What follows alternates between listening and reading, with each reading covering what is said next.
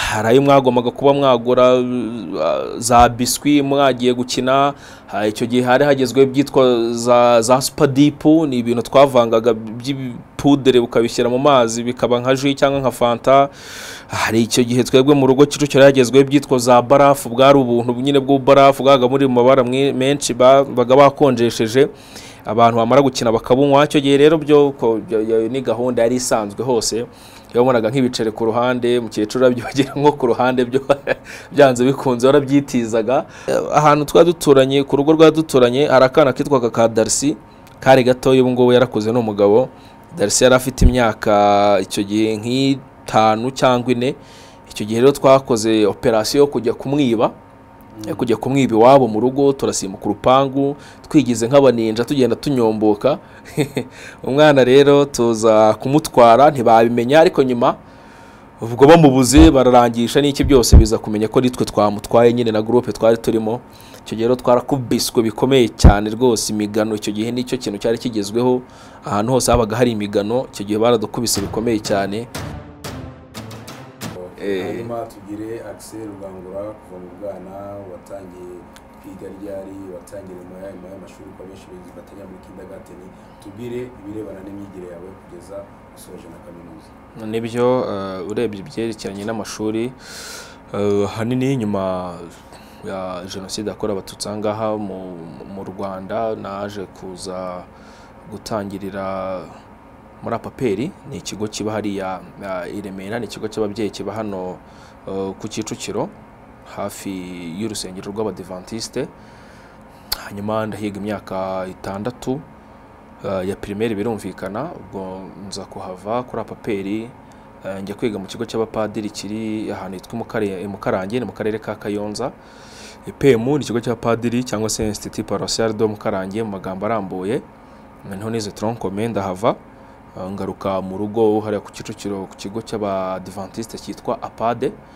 None naje rero gusoreza amashuri yanjye yisumbuye, hanyuma nza kuhava njye kwiga mu ishuri ry'itangazamakuru nyine ryari Butare icyo gihe. Nyuma twaje kuvayo tuza kuza ngaha muri ka Kigali, aho nize ibijyanye n'itangazamakuru n'itumanaho mu cyo bitaga EGC, ni École ya Journalisme na Communication.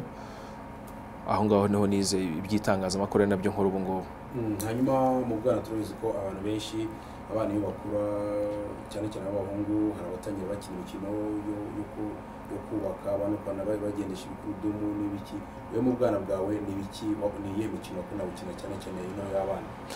Hanini mu mikino y'abana wenda hanini ibintu bisa nkaho byari bigezweho muri icyo gihe, byari imodoka twakoraga mu nsinga. Icyo gihe hariya mu rugo ku Kicukiro imodoka twakoraga mu nsinga. Hanyuma n'indi mikino yabaga igizweho icyo gihe, za biye, byari ibintu byo ku ishuri by'abana batoya, gukora ibintu bya za acrobacy by'amasiporo.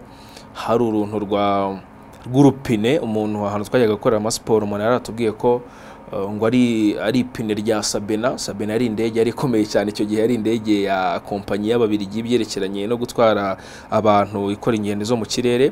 Tukajya dukoreraho amasiporo bya bindi, amafrike, amasaruto, ibintu bya acrobacy, kubera ko urumva twebwe ku Kicukiro twari tunaturanye no kwa Karirosi. Urumva kuva mu rugo njya kwa Karirosi n'amaguru byari iminota nka 20, kandi habaga ba acrobate babaga bakomeye. Imikino nk'iyo ngiyo, hanyuma no gukina bisanzwe umupira, za karere n'imitanga, ibintu nk'ibyo ngibyo. Hanyuma abana benshi cyane cyane n'abavukiye mu mujyi wabo basa n'abishoboye, ubwana mu mikorere wasangaga bagira imico yo gukora mu masakoshi ya mama cyangwa se mu ipantaro ya papa wabo. Ibyo byawe warageze kubikora? Ngira ngo ibyo ngibyo ntago byabura. Arumva umwana w'imyaka 8, 10, 11 aba ari umwana nyine utaratangira kugira aho akura ibintu byose, ababikura ku babyeyi. Hari igihe rero ababyeyi bakubwiraga ko ntayo bafite, cyangwa se ugatinya kuyabaka, wenda kubera kuyabaka inshuro nyinshi ukagera ukagira isoni, kandi uyakeneye hari ayo mwagombaga kuba mwagura za biswi mwagiye gukina. Icyo gihe hari hagezweho byitwa za supadipu, ni ibintu twavangaga by'ipudere ukabishyira mu mazi bikaba nka ji cyangwa nka fanta. Hari icyo gihe twebwe mu rugo Kicukiro hagezweho byitwa za barafu, bwari ubuntu nyine bw'ubarafu bwaga muri mu mabara menshi baga bakonjesheje, abantu bamara gukina bakabunywa. Icyo gihe rero byo ni gahunda yari isanzwe hose, yabonaga nk'ibiceri ku ruhande, mukecuru abyibagira nko ku ruhande byo byanze bikunze warabyitizaga. Hanyuma wenda waza kuba imfuruka avuga uti ibiceri byari biri hano nabitwaye, hari ibyo bari badutumye ku ishuri, ariko iyo go yari gahunda iri rusange. Ni hedega uruko wakoze mu bwana ukayihanirwa bikomeye? Dega naba narakoze ikomeye cyane. Hari ibintu twagiraga hariya ku Kicukiro twitaga ngo no gukora ninja. Gukora ninja ni ibintu kubera kureba za filime nyinshi cyane z'abaninja. Icyo gihe abitwaga ba Kajisho, abitwaga ba Wariyoro, icyo gihe nibo bantu bari bagezweho icyo gihe mu mafilime. Twarabiganaga rero tugakora icyo bita ngo no gukora ninja, tukagenda n'inyo twigize nk'abaninja. None tukaba twajya nko mu rugo rw'umuntu tukaba twakwibayo nk'ibintu twigize abaninja. Icyo gihe rero ari ahantu twaduturanye, ku rugo rwaduturanye, hari akana kitwaga ka Darcy, kari gatoya, ubu ngubu yarakuze n'umugabo. Darcy yari afite imyaka icyo gihe nk'itanu cyangwa 4. Icyo gihe rero twakoze operasiyo yo kujya kumwiba iwabo mu rugo, turasimbuka urupangu twigize nk'abaninja tugenda tunyomboka. Umwana rero tuza kumutwara ntibabimenya, ariko nyuma ubwo bamubuze bararangisha n'iki byose biza kumenya ko nitwe twamutwaye nyine na groupe twari turimo. Icyo gihe rero twarakubiswe bikomeye cyane rwose, imigano. Icyo gihe nicyo kintu cyari kigezweho, ahantu hose habaga hari imigano. Icyo gihe baradukubise bikomeye cyane ngo twigize amabandi. Urumva niyo dega nibuka ishobora kuba ikomeye cyane. Hanyuma ikintu noneho waba warakoze mu rugo bakavuga ati Axel Rugangura reka tugerageze tumushakire ishimwe kubera ikintu yabakoreye yakoze mu rugo cyangwa se ikintu yabageze n'iki? Urebye ibyo ngibyo ahanini ni igihe nabonaga buruse ya leta, kubera ko umuntu abaga ari umunyeshuri muri icyo gihe atuye mu mujyi, ibirangaza byabaga ari byinshi, imipira, amafilime, ibintu byose. Ubwo rero wagiraga Imana ababyeyi bakabona ubonye akaburuse ka leta, ukabubakuyeho uwo muzigo wo kwishurira mu mashuri wenda ari privé, byabaga ari ibintu byiza, byarabashimishije. Icyo gihe rwose byabaga ari ibintu byiza cyane, ababyeyi baragushimiraga, famille ikagushimira. Numva ariko kantu gasa nkaho kabaye rwose kashimishije ababyeyi. Baravuze ati ibyo byose byo twamutanzeho yiga, imbaraga twashyizemo ntago zapfuye ubusa. Numva ari cyo kintu gisa nkaho cyabashimishije muri rusange. Hanyuma muri generation yawe igihe wazamukaga nibwo abana benshi batangiye gusa no bamuka aba mu mujyi kubera ibikoresho byabo bafite, basanga kubera amafilimi abantu bareba harimo n'ay'urukundo, abana batangiye kwishora mu rukundo. Ari nabyo byatumye icyo gihe abana batangira kwandikirana twa dupetimo. Wewe waba waratangiye kwandika dupetimo ryari, wakandikiye nde n'uburyo iryo zina nyuma ko kamwandikira byagenze gute?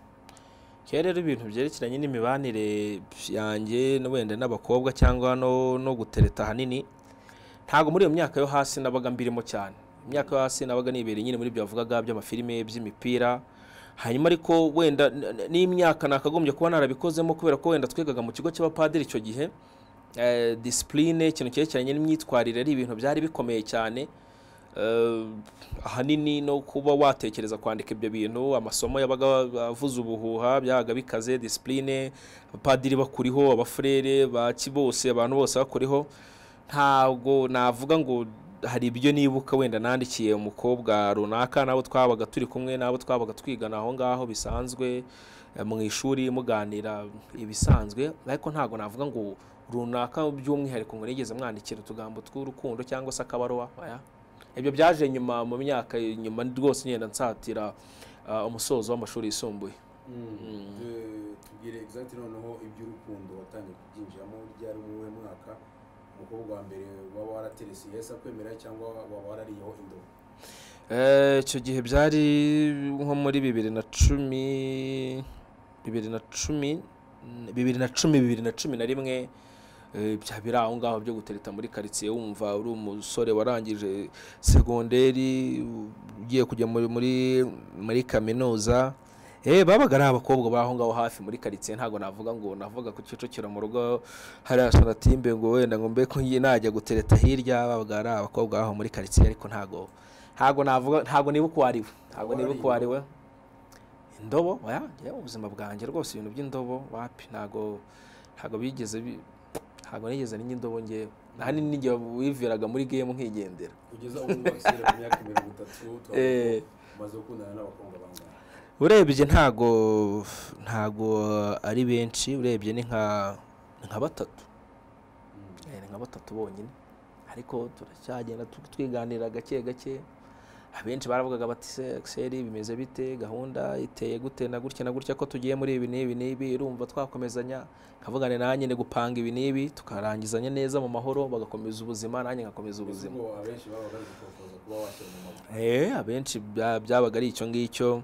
Habwirane rero ngewe rwose si ukubyangana, ariko ndabona timing naba nihuse, ndacyatekereza byinshi, ndacyashaka kwiga. Nta kandi mwebwe ku bakobwa birumvikana, imyaka ibiri kugenda yicuma nta kibazo tukarangizanya amahoro. Benshi muri generation yawe cyane mu bitangazamakuru kuza mu bamaze kwambara impeta cyangwa se bambaye amapingu.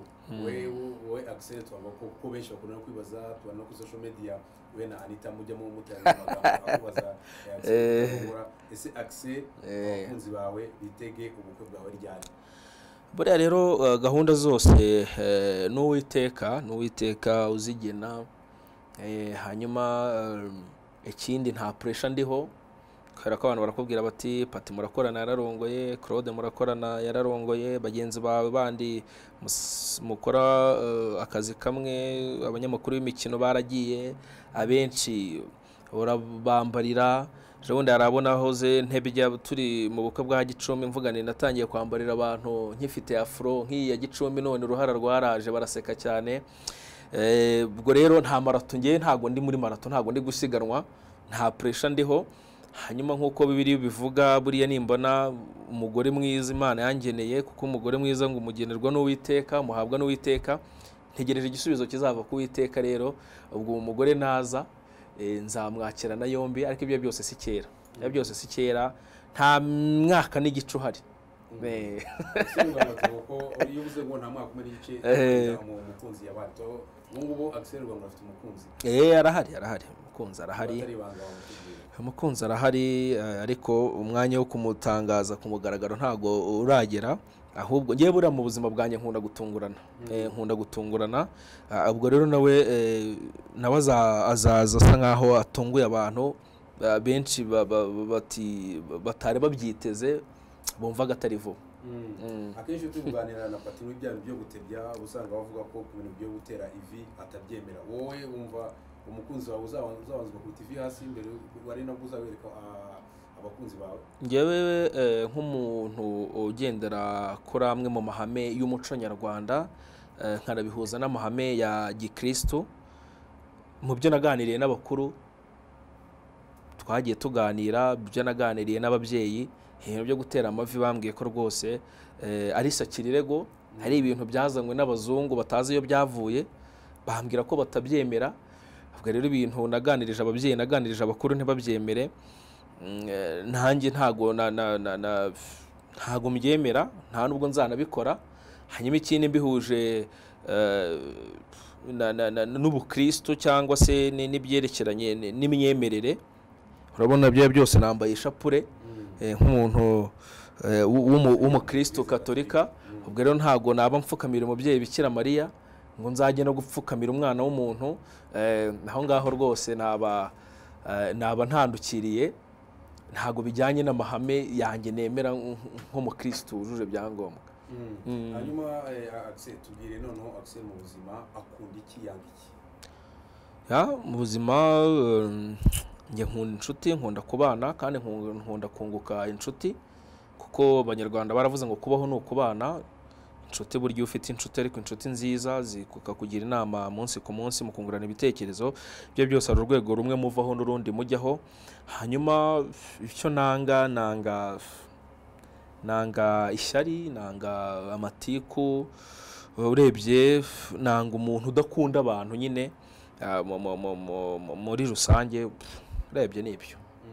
Hanyuma Axel, mu buzima bwawe bwose kugeza ubu ngubu niki cyaba cyarakubabaje cyane kirakugezayo, ese niki cyaba cyaragushimishije kumva ko ibyishimo byawe bigeze kuri aproche? Wenda mpereye kuri icyo cya mbere arumbajije, cyambabaje ni ibintu ni ibisanzwe duhuriyeho turi abanyarwanda benshi, ni kubura cyangwa se gutakaza umubyeyi wanjye, papa wanjye umbyara muri jenoside yakorewe abatutsi hano mu Rwanda muri Mata muri 1994. urumva ibyo byose aho ngaho n'umuntu yarakiri na mutoya, yarakiri mu myaka mitoya, umuntu atanavuga ngo yaramuzi neza ngo amushushanye, kubera ubwenge nyine babutaraza umuntu abataraba amacowa neza. Nicyo navuga gisa nkaho cyambabaje. Hanyuma wenda cyanshimishije kugeza ubu si byanshimishije, ni nk'ibyo nagiye ngarukaho, ni ibyerekeranye wenda n'amasomo no kubona iyo buruse ya leta no ku ni urebye ni icyo ngicyo wenda n'uburyo wenda twari tubayeho mu rugo na grand frère nawe, wenda ikintu gisa nkaho nasabaga cyane kwari kugira ngo ase nkaho abona ubuvuzi nawe nyuma y'ibikomere yari yaragize, biza gucamo ajya kwivuza mu gihugu cy'Ubufaransa. Nawe muri jenoside bateregera ibintu by'ibibombe bigenda bimwinjira amahano agiye atandukanye, kubaza kumuvura arakira. Ni ikintu twifuzaga cyane, nacyo cyaranshimishije kugeza ngo ubona ameze neza. So urebye n'ibyo ngibyo muri rusange. Ibintu uvuze byakubaje, sinumvise ugaruka kuri ya case yigeze gukubaho ya no bitanze makuru, abantu benshi barimenye ngo Axel ngo yafashwe bazira umugore, ubona kukanduka tugira uko abantu benshi nta nubwo bigeze bamenye ukuntu byagenze muri rusange. Urabona ibyo bintu byaravuzwe icyo gihe nari nkiri umunyamakuru kuri Flash FM, nta nubwo nari nakaza hano muri RBA. Ni ibintu byavuzwe, urebye ni icyo gihe uwo mukobwa, iyo kese ni umukobwa twari twamenye yigaga muri farumasi Butare, ngiye niga mu itangazamakuru, tuza kumenya nayo icyo gihe yari inshuti yanjye, ariko aza kurangizaho mbere gato umwaka umwe, imbere yacu umwaka umwe aza kuza kwikorera ibintu bya farumasi nyine bisanzwe. Yitwa Sandra, aza gukora ibintu bya farumasi nyine nk'ibintu yari yarize icyo gihe. Hanyuma aza gufunguza farumasi. Hanyuma mu itangazamakuru hari ibintu bibaho dukora byitwa ngo ni za mentions, cyangwa se kwamamariza abantu baba bagiye batandukanye. None icyo gihe twamamazaga muvandimwe ibintu by'imiti y'amenyo abanyamakuru bazwiho kwambara neza muri rusange. Ubundi Axel iyo yumva yambaye neza aba yambaye gute? Urakoze. Wenda mpereye nko ku nkweto, ngenda nkunda kwambarira nyine utuntu tw'udutufu, no kuvuga ngo ni inkweto zo hasi cyane cyane amadehash nkuko twahitaga mu myaka yo hambere. Hanyuma na jeans nyine bisanzwe n'udupira n'ama t-shirts, niyo nkunda kurusha amashati cyangwa se indi myambaro yo hejuru. No t-shirts nyine dusanzwe twa relax, hanyuma wenda n'agakote bijyanye n'ibihe uko bimeze, hanyuma n'ingofero. Hanyuma tugira kuko abantu benshi bakunda kubaza kuri Axel ahorana ingofero, niye mpamvu ukunda ingofero? Hanyuma wenda icyo kintu ni ikintu abantu bagiye basa nkaho batindaho kuva kera. Ingofero njye natangiye kuyambara nkiri umwana mutoya, kubera ko ibyo byose narayambaraga nkabona nyine imbereye, nkabona bijyanye, kuko icyo gihe twazambaraga dusa nkaho twigana bamwe mu basitari bari bagezweho muri iyo myaka twabyirukaga. Icyo gihe umwe mu bantu bakonaga kuyambara cyane yari umusitari w'umunyamerika witwaga Fabulous, mu ndirimbo yitwaga Can't Let You Go, niyo ndirimbo yacaga ibintu icyo gihe muri iyo myaka yacu y'amabyiruka. Ntangiye impera icyo gihe nyambara nkomerezaho kugeza n'ubu ngubu. Ariko abanini nyine abenshi bakavuga bati wenda ashobora kuba wenda afite uruhara, umusatsi ukomeza kugenda ushiraho.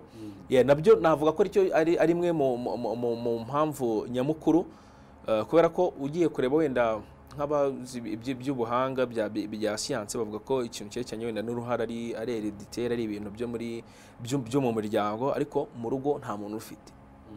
Njye nyine abanini bakambwira bati ahanini ni ukwera iyo ngofero ukomeza kwambara, ariko nkavuga nti ngewe hari indi mpamvu nkeka. Kera hariya ku Kicukiro nk'uko nabihoze mbivuga, mu rugo hari akantu k'agasalon de coiffure, uko navuga rero ku ishuri muri apade nkaza kurya mu rugo nkongera ngasubira ku ishuri, byajyanaga n'umucongo urumva muri iyo myaka umuntu agishyushye, kugira ngo nyine mbe ngaragara neza, nta n'ibyanwa byinshi byari byakaza nkiri mutoya. Noneho uko ngenda nyogoshesha gutyo amasoso agenda aza, bakavuga bati rero intangiriro n'ubundi z'uruhara ni amasoso, none bagakubitana no kwambara iyo ngofero, n'ubundi ukabona ko amasoso agenda aza, umusatsi usa nk'aho ugenda uvaho, ariko ntaho bihuriye kuko natangiye no kuyambara nkifite afro. Kuko no foto ari hirya no hino araho nyambaye kandi nyifite afro mu myaka yo hambere, ariko naho bihuriye, ni just ni style gusa. Ni nkuko umuntu yambara isaha, ni nkuko umuntu yambara, hari abakunda impeta, ni nkuko hari bambara amaherena, ni style isanzwe. Maze iyo style yo kogosha no gutyo waritangiye cyangwa wikomora kuri nde cyagutumye wiyogoshesha muri iyo style y'ubwanwa yo ntago navuga ngo nyikomora kuri runaka, nuko gusa bwagiye kuza bumera ari bwinshi, ndavuga nti ntago nabukuraho bwose ngo mukureho, ntago naba ngaragara nk'umuntu w'umugabo, ntago naba ntaniye na mushiki wanjye, navuga nti reka njye mbucunga gutya kubera ko bwabaga ari bwinshi, ntangira kubuconga gutya, ariko ntawe navuga ngo mbikomoraho. Axel, mbere ko tujyana naho kubirebana n'umwuga ukora itangazamakuru, gato mubaze ubundi umukobwa wawe ubona mwiza kuri wowe n'umukobwa uteye gute? Ahanini ibyo ngibyo mbisobanura mbishingiye ku miterere tutabona n'amaso. Ubwo ndavuga uburyo abayeho, uburyo abana n'abantu, imibanire n'abantu, ikinyabupfura, imyitwarire, uburyo yatojwe n'ababyeyi kwitwara nyine nk'umukobwa w'umunyarwandakazi wujuje izo ndangagaciro na za kirazira z'umuco nyarwanda nk'uko duhora tubyumva, kandi ari umukobwa uzi gukora, uzi akazi, ufungutse mu mutwe, mushobora kwicara mukajya inama, akakubwira ati twakora iki n'iki. Urumva nibyo nitaho kurusha ubwiza bw'umubiri, bw'ibyo mbonesha amaso ahanini, kuko abafaransa nabo bavuga ngo apparence est trompeuse, ibyo ubonesha amaso, ibyo ubona ku mubiri, amaso meza, amaguru meza, sinzi se taye nziza, ibyo ngibyo isaha n'isaha biragushuka rimwe na rimwe. Ariko ibyo by'imbere ngira ngo ujya kubigeraho warabanje kureba physical appearance. Ngira nyine physical appearance y'umukobwa Axel ishimira ibimeze ite? Urebye ni umukobwa ntavuga uringaniye, utari munini ariko utari na muto cyane, muremure, ibyo byose wenda ntago navuga tungana mu burebure cyangwa mu biro, ariko uwo ntasumba cyane ku buryo musohokana ukabona ko ari umuntu nyine uri presentable, birumvikana atakubayeho wenda mugufi kugira ngo nyine bitagaragara nabi. Urebye niho ngo hanyuma Axel, tugiye mu birebana n'umubonano w'itangazamakuru ukora kugeza amagingo ya niki cyatumye ugeze muri kaminuza wahisemo kujya mu itangazamakuru wasaba indi faculty? Yego, hanyuma wenda mbanje gusasira icyo kibazo kugira ngo ngere muri umwuga w'itangazamakuru. Urumva hari ahantu hariya mu rugo Kicukiro twareberaga imipira ku mugabane w'Uburayi, icyo gihe shampiyona y'Abongereza, shampiyona y'Abafaransa, shampiyona za Espagne, imipira ku mugabane w'Uburayi nyine, ibikombe by'isi za Euro. Twajyaga turebera rero mu myaka yo hasi, tukabikurikirana cyane, naba nicaye mu abantu bakaba banshagaye nyine turi kuganira iby'imipira n'iki byose. Hanyuma rimwe muri 2011 isa nkaho irangira, umuvandimwe yitwa Tigosi, Thierry Mpamo Tigosi, bazi ku kazina ka Tigosi, ariko ni Thierry nyine Mpamo, akaba icyo yari umunyamakuru kuri Contact. Umunyamakuru kuri Contact ariko baranamuzi nyine kuri Sarusi, kuri Radio Sarusi Butare, yari generation yari ikomeye cyane yabo n'abakastari n'abandenge ngoma n'abande bari benshi icyo gihe nyine kuri Sarusi Sports ikomeye cyane icyo gihe gisata cy'imikino. Hanyuma baza kuvayo nyine nabo bajya gushakisha ubuzima hanze mu maradiyo agiye atandukanye, ku mastation agiye atandukanye ya radio. We yaje kujya kuri Contact, noneho nawe akajya akunda kurebera umupira aho ngaho ku Kicukiro ariya mu rugo Sonatibe, kubera ko yaratuye hafi. Rimwe Tegose za kumbwira ati ko njya mbona usa nk'ufite ibintu by'impano muri bino bintu, ati watinyutse ukazaza iwacu kuri Contact tukajya twikoranira, ko atari nakore yo mu rugo. Urumva kuva mu rugo Sonatibe nye kuri Contact byari iminota nk'umunani cyangwa nk'irindwi n'amaguru. Ntangiye najya mbona umwanya nkacomoka gake gake nkagenda tugakorana. Icyo gihe yari Tegose icyo gihe yakoranaga na Taifa Kalisa Bruno Taifa na Mamu murumuna wa Tike, murumuna Tijara Maria Mukabendera, nibo bakoraga ikiganiro cy'imikino icyo gihe kuri Contact. Hajya ngenda tugakorana, haza kuzamo Ero ya 2012. Muri Ero ya 2012 icyo gihe yabaye ndi kuri Contact, sasa dutangira kuyogeza gutyo na Taifa. Abantu harimo bakazungu, harimo bande n'abandi bantu bumvaga radio bakavuga bati ibi bintu bifitemo impano ifo ubikomeze rwose, uzagende utera imbere, uzabishyiremo imbaraga bino bintu kuko bifitemo impano bishobora kuzagufasha. Ubwo rero ibyo ngibyo byagiye kwinjiramo tayari naramaze kugera muri EJC nyine mu ishuri ry'itangazamakuru n'itumanaho. Navuga ko amata rero yahise abyara amavuta. Ubwo nari maze gutinyuka aho kuri gusa Contact, kuri Authentique, kuri radio kwa Gitwaza, nkora stage kuri KFM. Nza kuvayo nyine nyuma gatoya, aribwo najyaga kuri Flash. Nza kujya kuva kuri Flash mu myaka 3 ishize, nzanga kuri Radio Rwanda no muri RBA muri rusange. Nuko byagiye biza byaturutse hasi. Hanyuma kuri Flash wagiyeyo ari recruitment cyangwa nabwo wagiye ubanje gukorerwa trial? Icyo gihe byabaga bikomeye, ariko navuga ko amahirwe dusanga aho twagize muri iyo myaka nuko abanyamakuru benshi cyane bakoraga muri ayo maradiyo, abenshi bariho bahava bahindurirwa imirimo, bamwe maradiyo mashya ariho avuka bakagenda bagiye kuyakorera, abandi bakava muri siporo bakajya wenda mu makuru cyangwa no mu biganiro bindi bisanzwe. Icyo gihe tujya kuri Flash, umuvandimwe witwa Nirutamu yaramaze kugenda icyo gihe. Hanyuma bari gushaka abandi banyamakuru, bari basanga banafite na gahunda yo gushaka abandi banyamakuru ba siporo. Hanyuma baza gutumaho abantu bavuga ko abashaka akazi bagenda noro bakajya mwigeragezwa hariya kuri Flash. Twarahahuriye turi benshi, ba Jean Paul Nkuru Nziza kugeza ubu arakora ku Isango, ba Gicumbi bano ba Benjamin twarahahuriye, abanyamakuru benshi icyo gihe twari turi kumwe. Tujya nyine muri ayo mateste badukoresha ibizamini iki, biza kurangira ari nge bafashe icyo gihe. Ubwo bita nkomerezaho nyine gukorana na Theo. Icyo gihe nakoranaga na Theogene Rugimbana n'umuvandimwe twa Ndibyariye, ariwe bakunze kwita Jado Max, ngo bari kuri Kiss FM. Abo nibo twakoranaga, yari ngewe, yari Rugimbana na Jado Max. Hanyuma tugere mu buzima bw'itangazamakuru kuri Flash, noneho umushahara wa mbere wawe wafashe wangana gute, wafashe ryari?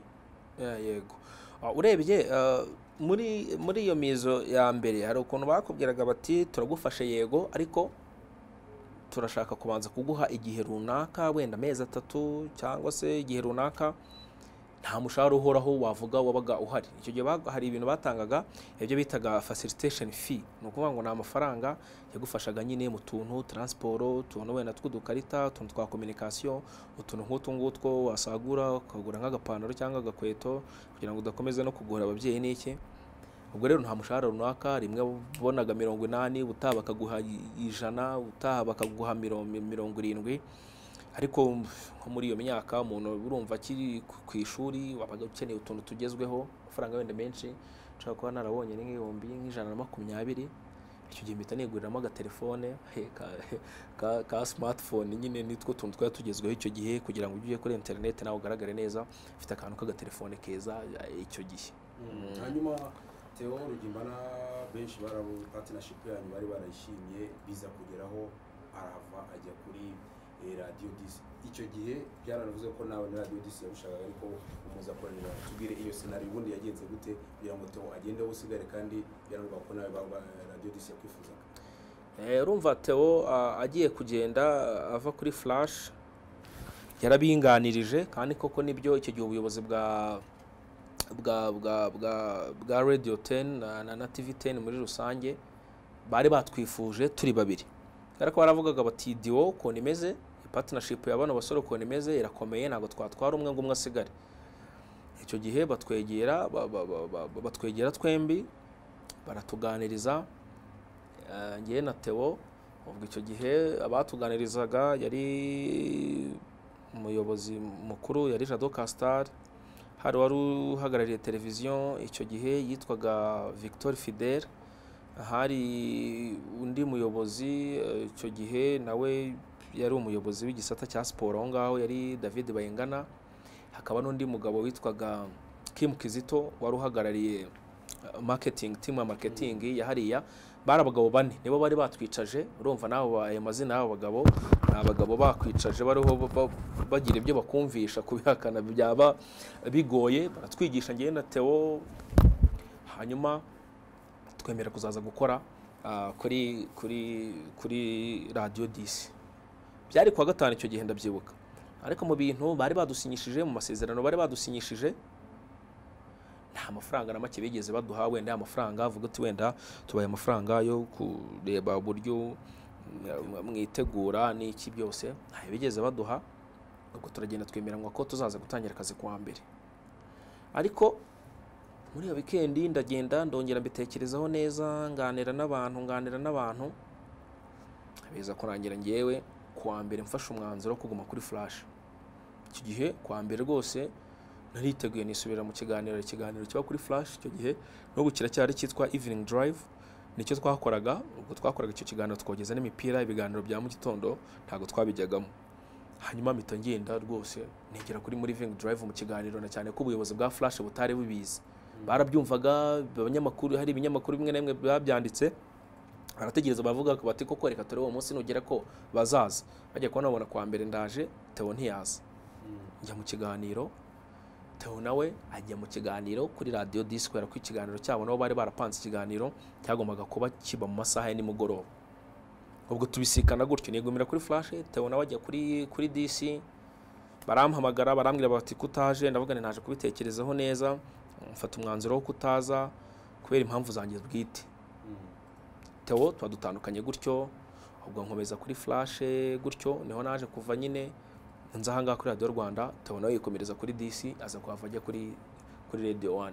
Ibyo avuga byuko Theo bashobora kuba baramuhaye umushahara usumba wawe ukaba warazigeyeho ibyo bya bite. Aya ntago umushahara usumbaga uwanye kuko nayo amasezerano twasinye ayo nakwita imbanziriza amasezerano narayarebye aye nayasomyemo. Umushahara agombaga guhabwa narawubonye, baranawutubwiye turi kumwe, nta n'wigeze aca inyuma wenda ngo mubwire uwe nanjye mbwire uwanjye wari umwe neza wari umwe. Ntago kuba wenda bari kumuha menshi ntagiye ntago nabyumvisha ubundi bwo mbyumvisha, ariko sinzi wenda Theo ku kijyanye na experience y'ibyo twakoraga yari ari hejuru yanjye. Nagiye musangayo aranyintegra, ariko nanjye twabaga turi kumwe ku ishuri, twarabanaga umunsi ku munsi. Nanjye yarazi point fort zanjye, yarazi aho nkomeye. Ibyo byose rero nta difference y'ikirenga ririmo ku buryo bari kujya guca inyuma ngo bagireho bamwemerera runaka atangana n'ayanjye. Hanyuma Axel noneho ni kugira ngo uze kuri Radio Rwanda byaheze ute wasabye akazi nk'abandi bose cyangwa habayeho rekritoma yo kugukora kuri Flash uza kuri Radio Rwanda? Arumva icyabayeho hano kuri Radio Rwanda hari ubwo ni nyuma y'igenda ry'umuvandimwe Rutamo Elijo, nawe twarigeze gukoranaho kuri Flash iminsi mike mbere ko hava. Hanyuma bihurana nuko bari gushaka abanyamakuru ba siporo kugira ngo bongere team. hanyuma hari n'ama event nyine akomeye, igikombe cy'isi cyari kiriho gitegurwa, igikombe cy'isi, igikombe cy'uburayi niba nibuka neza 2016. hanyuma umuntu aransinyara arambwira ati hariya hantu gahunda imeze gutya na gutya, bariho barashaka abantu, wowe baza amakuru neza, hanyuma udepose dosiye yawe, hanyuma utegereze ukurikirana ibintu neza.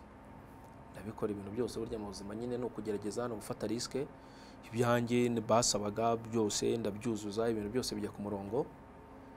Rimwe ntiryamiye rwose hariya mu rugo i Kanombe, umwe mu bayobozi arampamagara arambwira ati muzaze gukora ama interview ni gutya na gutya n'iki ibintu biranasohoka nyine ku rubuga rw'ikigo muri rusange, ninjira mu kazi gutyo. Hanyuma n'iki cyagutoze cyane ko itangazamakuru uvuyeho n'icyo rugero no byari bitandukanye, yaba mu mikorere, yaba mu miyoborere ndetse n'ibikoresho mukoresha, n'iki cyagutoze ukigera hano kuri Radio Rwanda? Urebye kuva muri igitangazamakuru kiri privé, haba wa mugana ari uburyo bw'imikorere, haba ari umubare wabo ubona nabo mukorana cyangwa se ubwinshi bwabo, hanyuma na mission. Ubwo nimvuga mission ni ubwo no kuvuga ngo ni nk'ikisi, ni nk'intego, ni nk'intego cyangwa ni intego mugomba gukurikiza, ni intego mugomba kwiha zo kugeza nyine ku bagomba kuba bateza amatwi cyangwa se kubona kwita ababakurikira kuri audience. Ibyo byose ni ibintu byabaga bitandukanye. Kumva kuva ahantu hari nk'abakozi nka 20 ukaza mu kigo kirimo abakozi barenga 1000, icyo cyagombaga kugutonda byanze bikunze, kumenyera aho ukorera rimwe na rimwe, kumenyera aho ushobora kuba wasaba serivisi hariho hose. Ibyo ngibyo biragutonda byanze bikunze. Ariko kubera ko n'ubundi abantu narinje gukorana nabo, twabanaga mu kazi umunsi ku munsi, twarahuraga ku bibuga, habaye imikino igiye itandukanye, twarahuraga mu biganiro n'abanyamakuru bigiye bitandukanye byaberaga hirya no hino. Ibyo byose kwintegra no kwiadapta muri groupe ntago byatinze cyane. Hanyuma ni kugeza ubu ngubu kuva kuri Radio Rwanda, iki kintu cyagushimishije kuva umaze kugera kuri Radio Rwanda cyangwa cyane mu bitangazamakuru? Birumvikana, burya radio y'igihugu cyangwa igitangazamakuru cy'igihugu, burya kuri buri nyamakuru, kuri buri munyamakuru wese nizo ziba ari inzozi. Uwo wabaza uwari wese muri bagenzi bacu hano akubwira ko yajyaga byumva kera kiri umwana, kumva abanyamakuru babaga bakomeye, abatinya numvaga ba Karinda, numvaga ba Shinani, ba Marcel, abo abanyamakuru bari bakomeye icyo gihe, ba Gatare. Bakavuga ati rero nanjye ndumva nshaka kuzatera ikirenge mu cyabo bantu, kuko ibyo bakoraga ari ibintu nakundaga. Rero ibyo byose izo nzozi n'ubundi nanjye narazigize nk'abandi bagenzi banjye benshi. Ubwo rero kuza kuzikabya ngeze mu hangaha ni ikintu cyanshimishije, nkavuga ni okay, nanjye noneho ngiye kwicara hahandi, ngiye kwicara kuri za mikoro zaciweho n'aba bagabo bakomeye bubatse izina. Kiba ari ikintu cyiza cyane rero no muri societe, buryo ubufite uburyo ufatwamo nk'umunyamakuru nyine ukorera ikigo nk'iki cy'igihugu cy'itangazamakuru, uburyo bufite uburyo wubashywe, ariko nawe ukagerageza kubigeramo uruhare, ukagerageza kuba icyitegererezo, ukagerageza kuba intangarugero mu bakumva no mu bagukurikira muri rusange. Nimba ntibeshye ngira ngo indege ya mbere wari uko ugeze hano kuri RBA bwa mbere urugendo rwa mbere rw'indege wakoze, ni iki cyagutonze se, niki wumvaga waratekerezaga ku ndege utigeze usanga? Wenda urugendo rwa mbere narukoze nkiri kuri flash, ariko rwari urugendo rwa hafi kubera ko twari tugiye i Bugande. Byari mu icyo gihe twari tugiye gukina n'Abagande mu mikino y'abana batinyeje imyaka 20. Nibwo bwa mbere ngiye mu ndege icyo gihe, ariko wenda urugendo rwa kure, wenda rwahangaha ngeze muri iki kigo cya RBA. Icyo gihe twari tugiye Accra mu gihugu cya Ghana, turi kumwe n'Amavubi tujya gukina n'ikipe y'igihugu ya Ghana. Byanze bikunze urugendo rwa mbere mu ndege ntawe rudatera ubwoba, rugutera ubwoba, uravuga ati iki kintu kigenda mu kirere gutya kidafite aho gifashe, ese cyahanuka byagenda bite, ukumva nyine ufite amatsiko ariko nanone yo kureba ko bimeze mo imbere, se abantu bameze gute, byinshi cyane. Ubwo rero byanze bikunze hari utugutonda tumwe na tumwe, iyo wigize umunyamujyi ntushake kubaza, hari nk'igihe wicara gufunga nk'umukandara bikakunanira, ariko iyo uri umuntu nyine w'umunyamujyi nawe usobanutse urabaza, ukabaza abantu, usibye ko n'abahotesi baba babikweretse cyangwa se abakora mu ndege, abakobwa bakora mu ndege baba bagiye babikwereka n'iki byose. Rwa rugendo rero twajyaga muri Ghana ntabwo navuga ko rwantonze cyane, kubera ko ako ka experience gato ko kujya Bugande narakwiye kuri flash icyo gihe nako karamfashije. Hanyuma mu banyamakuru mwagiye mukorana diwo kuva aho wagiye ukora hose kugeza ubu ngubu, abanyamakuru mwakoranye kumva bijyamo neza mufitingana neza neza? Wenda byaterwaga ahanini n'ibyo twabaga turimo, nko wenda nko mu byerekeranye no kogeza imipira ahanini nk'uko wahoze nabigarukaho. Umunyamakuru dusa nkaho twakoranye rwose nkumva byari sawa cyane ni umuvandimwe Rugimbana Theogene, kubera ko icyanyoroherezaga cyangwa se cyatumaga ibintu bigenda neza, urumva n'umuntu twabonaga umunsi ku munsi, ni umuntu twiganye, ni umuntu twahuriraga ku tuntu twinshi hanini bijyanye n'ahantu twize, kuko we yize mu iseminari, Theo yize izaza niba nibuka neza muri Saint Kizito mu bapadiri, nyine ari umuseminariste, nanjye nkaba narize mu bapadiri, tugahura tuvuga utwo tuntu twa seminariste, ibintu by'ibiratini, ibiki byose, utuntu nk'utu tugahuza gutyo. Uburyo rero twabaga tubanye hanze ya mikoro cyangwa se hanze ya studio, nibyo bintu byadufashaga cyane kugira ngo tunagira na automatisme cyangwa se tugire uguhuza cyane n'iyo twabaga twageze muri studio, ariko cyane cyane twogeza nyine imipira igiye itandukanye no mu bindi biganiro byabaga bitandukanye. Urumva rero niyo muntu dusa nkaho twamaranye igihe bigenda neza, dutandukana amahoro nta kibazo. Niyo diwo navuga isa nkaho yanshimishije, ariko n'iyi ngiyi y'abantu bavandimwe dukorana ahangaha, Pati Claude ba Ruvuyanga, nayo ubona ko ari ibintu byiza, ni abavandimwe buryo mubasha kumvikana ku bintu, iyo mubasha kuganira atari muri studio gusa no hanze ya studio, uburya birabafasha kugira ngo munatange na content cyangwa se n'ibyo mutanga n'ibyo mubwira abantu bize kuba byiza. Hanyuma hari amagambo turi gushimira gukoresha iyo muri kogeza, mwaba mubanza kuyategura cyangwa aza ako kanya bijyanye n'ikintu kiri kuba? Ariya hari igihe uba uyafite mu mutwe, ariko akaza muri ako kanya bitewe na action ibaye, bitewe n'igikorwa kibaye mu kibuga. Ariko ahanini abenshi abantu baba bayafite, baba baragiye bayakora ahantu henshi hagiye hatandukanye. Hari ayo warumvanye abantu bakuru, hari ayo uba warasomye mu bitabo hirya no hino, cyane cyane bivuga ku muco no ku miterere no ku mateka y'igihugu muri rusange, igihe cy'ubwami babaga bagabye ibitero mu byivugo bya Kinyarwanda, ibintu nk'ibyo byose nayo wagiye uganira n'abantu ukabasha kuba yabakuraho akagenda aza gutyo muri rusange. Hanyuma se dusoza mu kongera kuvuga itangazamakuru n'umwuga n'iki umaze kugezaho cyane cyane kwiteza imbere kugeza ubu?